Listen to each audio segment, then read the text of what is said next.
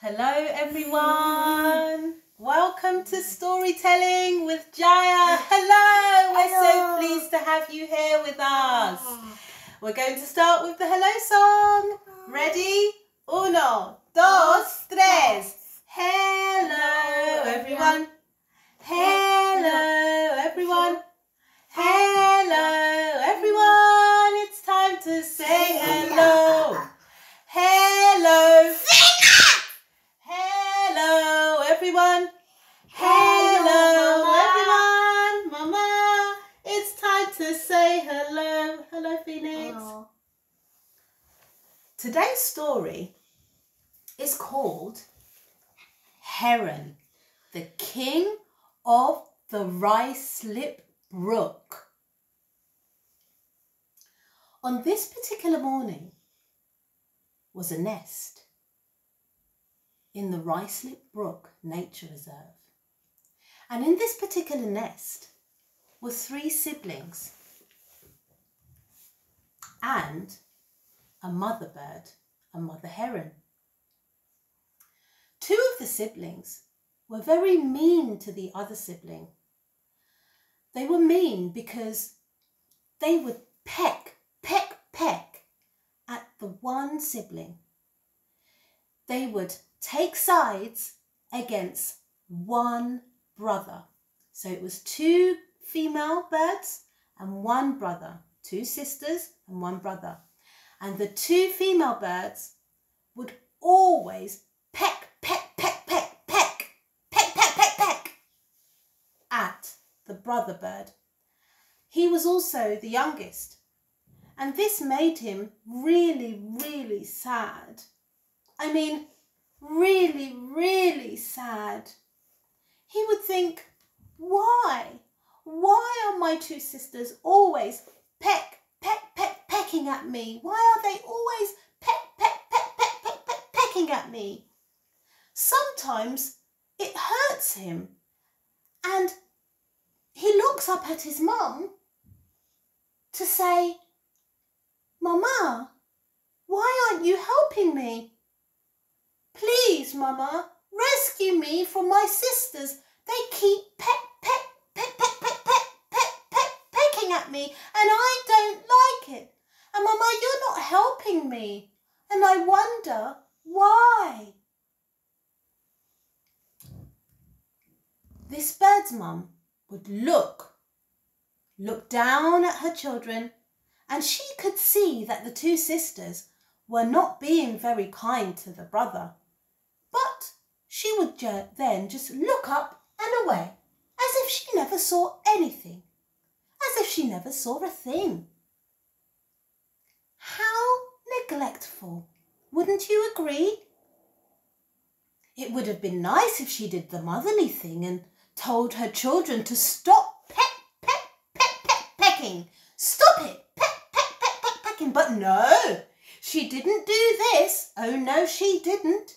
She didn't tell the 2 sisters to stop pecking at their brother. She just looked up like this.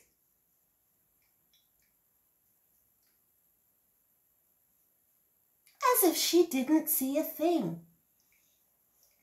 So the brother heron decided that if his 2 sisters kept pecking at him, the following morning he would flee the nest. Now this was going to be a very big deal, because it would be the first time that this little boy heron would leave his mother's nest. So the next morning came. Yes, it did. The next morning arrived.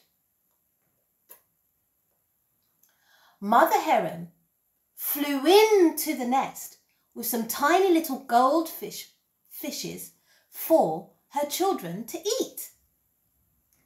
And the mother heron gave 1 goldfish to one sister and another goldfish to the other sister.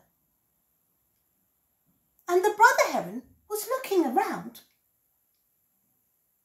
to see if mother had brought him a little wee goldfish to eat. but the only other goldfish that was left to eat, Mother Heron gobbled it up. And the two sisters shared their goldfish, and they didn't give Brother Heron any. They didn't share not a tiny little bit with him. But that's not fair. Why? They didn't share anything. The mother heron didn't share, and the two sister herons didn't share with their brother. So Brother Heron decided, that's it. Even though I wasn't really pecked at this morning, I am going to pluck up all of the courage in the world and I'm going to jump out this nest because it seems that my family don't care about me. And that's exactly what he did. He breathed in, and as he breathed out, he spread his wings really wide and he started to fly. He flew off into the sky and it felt so exhilarating. He took in deep breaths of fresh air. He breathed out and he let his wings just glide through, and he'd soar through and even do a flip. He was thinking to himself, how have I been able to learn all of these tricks? This is the first time I have ever left my nest. And I know how to do all of these magical things, like soar through the sky. I don't even have to move my wings. I'm just gliding through. And when I glide, I flip upside down and then I turn around again. This is so cool. How could I have missed out on all of these magical moments, staying in my nest with my family, when this is where I should have been, having fun? And then he thought, oh, I'm feeling a bit hungry. I must dive down to this brook and fetch myself some food. I see a little goldfish just on the surface, just towards the surface of the brook. I'm going to get that one. So there he went. The little boy heron dove down and he sat perched just on the side of where he spotted the goldfish. And as he was ready to go forward to snap it up with his beak, guess what happened, guys? A big crow came down. That's not for you. That is mine. Mine. Get away. This crow. The heron was startled. It was a black crow with shiny feathers. His skin, his feathers were very silky. So silky that they were glistening, as if he had sparkled, glitter, pink, silver, all of the glorious colours of glitter you could imagine. That's how shiny his feathers were. And then he said again,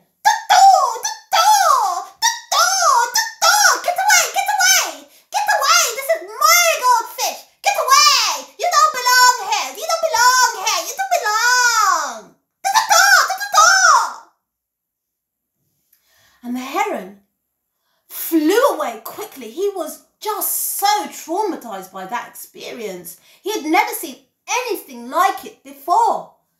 That crow was very, very utterly scary. He made a really strange calling sound as well, like this. Get away. The heron had never heard anything like it.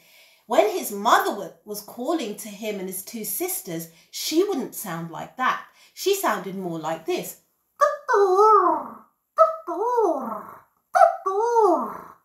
She didn't sound like this. And that's why Brother Heron was so terrified and now extremely hungry. He thought to himself, I'm all alone and I don't have my mum to fetch me food. What am I going to do? I just tried to fetch my own meal and it went terribly wrong. The crow attacked and took my food away. He caught the prey. He took the prey away from me, and now I have an empty stomach and no food to eat. I'm not sure if I can survive on my own, but my family don't like me. So what do I do?" So there was silence. Little brother heron spent some time alone at the brook. And then he heard a sound, a terrible sound, a sound that he had never heard before. It sounded like there was a huge attack going on, not too far from where he was sat. He flew up really high over this tree that was just beside him, and he could see from a distance that there was an owl going to eat the crow's little children, the little birdies that belong to the crow. And guess what? These little birdies belong to the same crow that took the prey from little boy heron. Now, this owl was really trying to go for the crow's little baby birds. And the crow was also there. Yes, little boy heron could see that the crow was there. But the crow was helpless because this owl was gargantuan. It had a heart-shaped head, black pupils surrounded by red. It looked furious and aggressive. And to be honest with you, it was far bigger than the crow. Not too long ago, that crow seemed very, very, very scary to little boy heron. But in this moment, the crow seemed like a tiny ant in comparison to the owl, that owl with the fiery eyes and pupils as dark as the night. And it was just attacking that nest, attacking. It was so scary. There was no one around to help the crow and the babies. So the heron thought, my goodness, I must rescue them. So in that moment, he took a very deep breath in. Inhale, everyone. Inhale with me. After 3. 1, 2, 3. Breathe in, everyone. Breathe out. We're plucking up the courage for the heron. Breathe in. Breathe out. One more breath. Breathe in. Breathe out. And then little boy heron flew up into the sky. And in that moment, this big, courageous moment, the heron transformed into a bright red, fiery orange phoenix. You know that kind of phoenix that rises from the ashes? That is me. That is me. Yes, he transformed into a gigantic, fiery orange red phoenix bird. Ouch. He flew up to the nest that was being attacked by this owl with a heart-shaped head, black pupils that were as dark as the night, surrounded by red like fire. And like the phoenix, he was also red and orange like fire. He flew straight into the nest, and that owl was absolutely terrified by this powerful, gigantic, fiery phoenix, that the owl flew away very quickly. He wasted no time because he knew that this phoenix meant business. So once the phoenix landed very close to the crow and the little baby crow's nest, the phoenix slowly transformed back into the little boy heron, and the crow saw everything. The crow said, oh my, oh, it's you. It's you. You're the same heron that I stole the goldfish from very recently, and I was very mean to you, wasn't I? I even told you to get away. And now you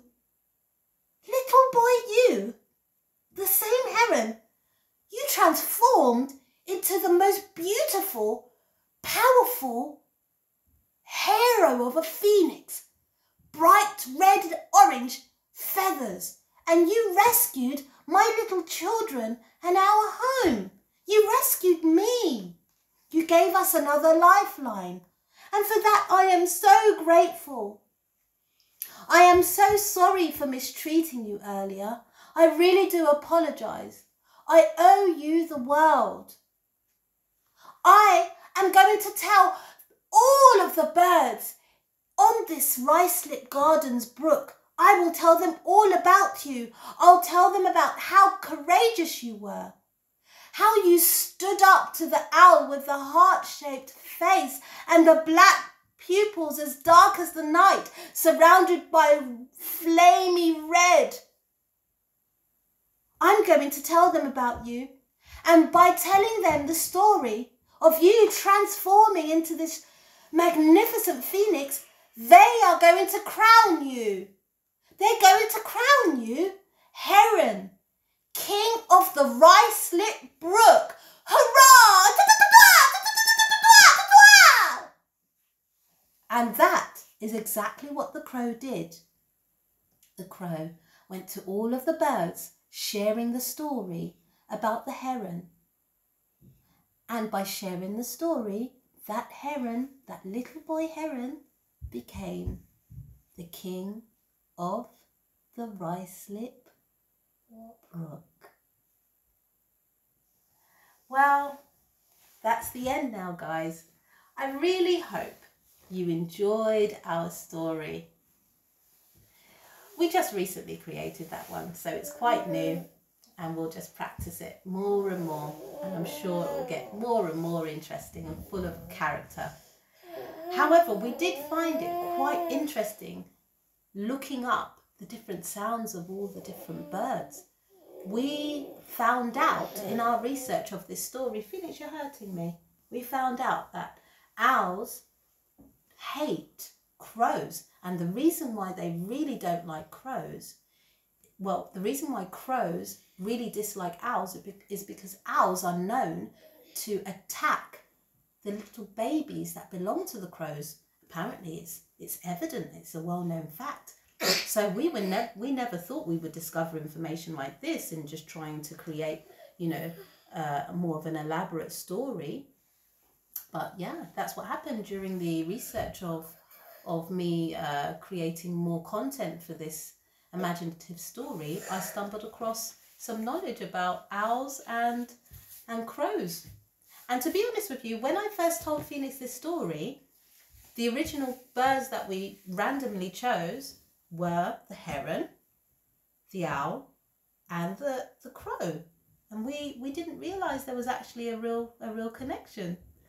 We were inspired to tell this story because we took a trip to Ruislip Gardens Brook. And I guess when everything dies down, you guys may want to, you know, take a trip there as well. And we saw a heron, so that's why we came up with this story, because we saw a heron at the Ruislip Gardens Brook. Sit down in there, and it was really nice, so we decided to create a story about it. No, I want more stories. You always want more stories, and we will tell more stories. So I'm just going to wrap this up now, Phoenix, singing the goodbye song. No. And then we're going to tell more stories. It isn't really finished. So come and sit down. We're going to bring more stories. Hey. Yeah, for when we finish. All right, guys. So I'm going to ask you a riddle. And if you know the answer, please leave it at the bottom of just below this video. So it's the same as last week because I don't think we got an answer. So here's the riddle. The more of me there is, the less you see. What am I? I'll say it again. The more of me there is, the less you see. What am I? So tell us the answer. Okay, guys. So ready for the goodbye song? And then Phoenix, we can read this together, okay? Now. Yeah, just after the goodbye song. Yeah. 1, 2, 3. Goodbye, everyone. Goodbye, everyone. Goodbye, everyone. It's time to say goodbye. Goodbye. Thank you for listening to our story. Bye. Adios. No.